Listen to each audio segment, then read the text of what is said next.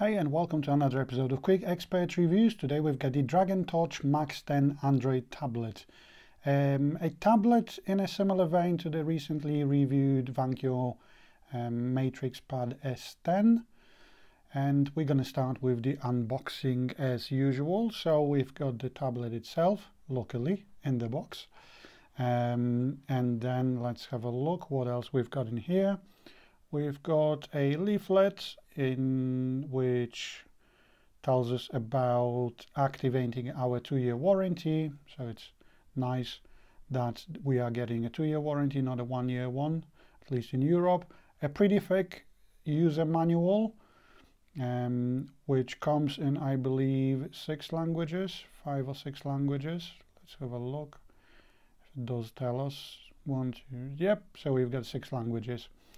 And then we've got the cable, which is a Type-C cable, which is brilliant in my opinion, because nowadays when you try and buy an Android tablet in 2020, it's a bit of a hit and miss. Some of them come with a micro USB, but luckily this time we've got a Type-C. So if you've got a Type-C charger at home, you can use that with the tab itself. And then we've got the power brick, which looks quite similar to a Samsung power bricks.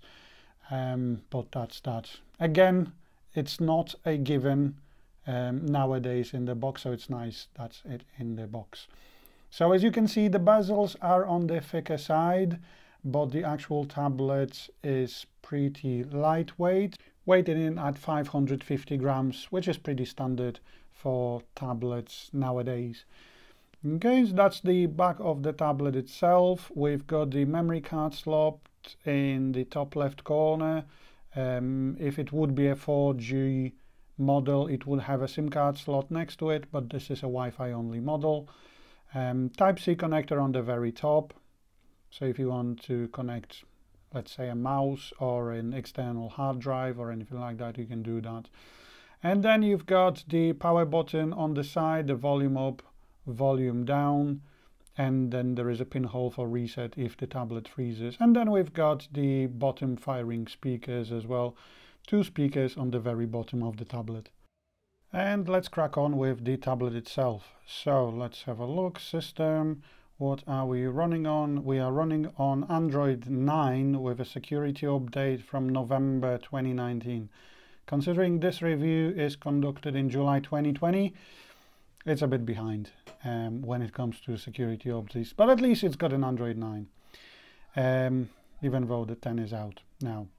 So that was digital well-being and parental controls. Then in terms of security and location, we can use a PIN, pattern or password to lock the device itself. We can add a lock screen message as well. Then when it comes to storage, this is 32 gig model with 3 gigabytes of RAM.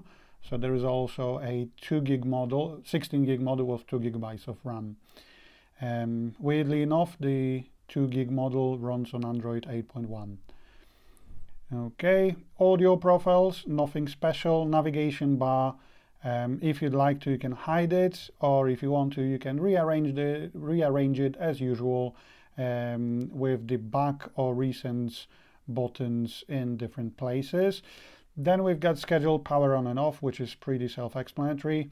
And then we've got a display. So the display itself, we've got a full HD display with a 1080p resolution. We can set an eye comfort mode, which puts a bit less strain on our eyes, as you can see, and it makes it easier to use in the evening in a challenging lighting conditions. Then we've got the colors and contrast. So if you find that the colors are a bit dull or oversaturated, you can adjust that using the increased contrast button or standard. When you choose increased contrast or standard, you can't use the slider. It only works in the automatic contrast mode. Okay, and then moving on, obviously, if you'd like to, you can enlarge the text on the device. Pretty decent option for senior members of the family if you're thinking about the tablet for someone senior in your family, or if you're senior yourself watching this video. We've got a screensaver as well. We've got an ambient display, but it only lights up if you receive a new notification. Let's say it's an email or a messenger Facebook Messenger update. For example, the screen will lit up to let you know.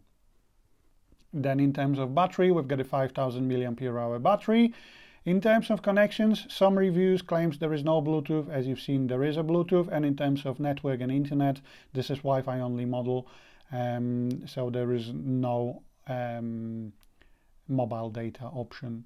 In terms of the tablet itself and customization, what you can change, you can press and hold add widgets. You can press and hold and change a bit more home settings. So you've got dynamic icons with a calendar and clock, which if you go back, it shows you the current date and time. Then you can change the home screen style from dual layer. So this is dual layer, where it's got like an app drawer on the bottom, or you can do single layer, which is very similar to an iPad experience, where there is no app drawer on the bottom. Everything is on the main screen. You just scroll left or right.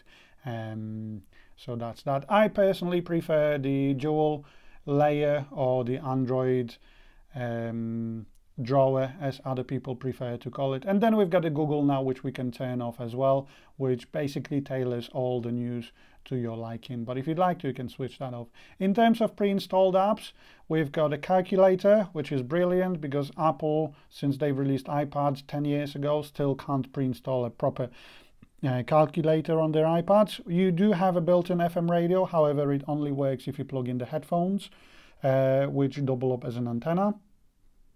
And as you can see, these are the live tiles for widgets for the clock and the calendar. Then what else we've got in here? We've got a screen capture, which allows us to capture the screen, and sound recorder. Now, because it's an Android tablet, it also allows you to plug in or wirelessly connect a Bluetooth mouse, or if it's a wired and you've got an adapter from USB Type-C to a proper full USB-A, you can then connect it via wire. As you can see, I'm using Word, Microsoft Word, which works pretty decent. Just going to do some custom designing. In here, we're going to design a leaflet. And as proper designers, we're going to use Comic Sans because this is what true designers getting paid 5K per job use. So yeah, works pretty well, works with Excel as well, works with PowerPoint. Considering the price of the device, it's pretty decent, and that you can connect pretty much any Bluetooth keyboard or mouse. The mouse itself also works in games. Now I'm using Fruit Ninja, but if you want to play something a bit more demanding, not too demanding though, it works really well as well. So as you can see, let's have some fun. I did notice that using the actual mouse is more precise than a finger, especially in Fruit Ninja, which is always nice because now I can actually go past the first level. And then after the Fruit Ninja, we're gonna finally listen to those speakers because I'm actually interested in the quality of these. You can obviously install Netflix as well if you'd like to, YouTube Kids. It's a full-blown Android. It's not Android Go or anything like that. So you can use Netflix. The Netflix plays in 720p tops. It doesn't play in the native 1080 Full HD resolution for now. Okay, so let's listen to these speakers.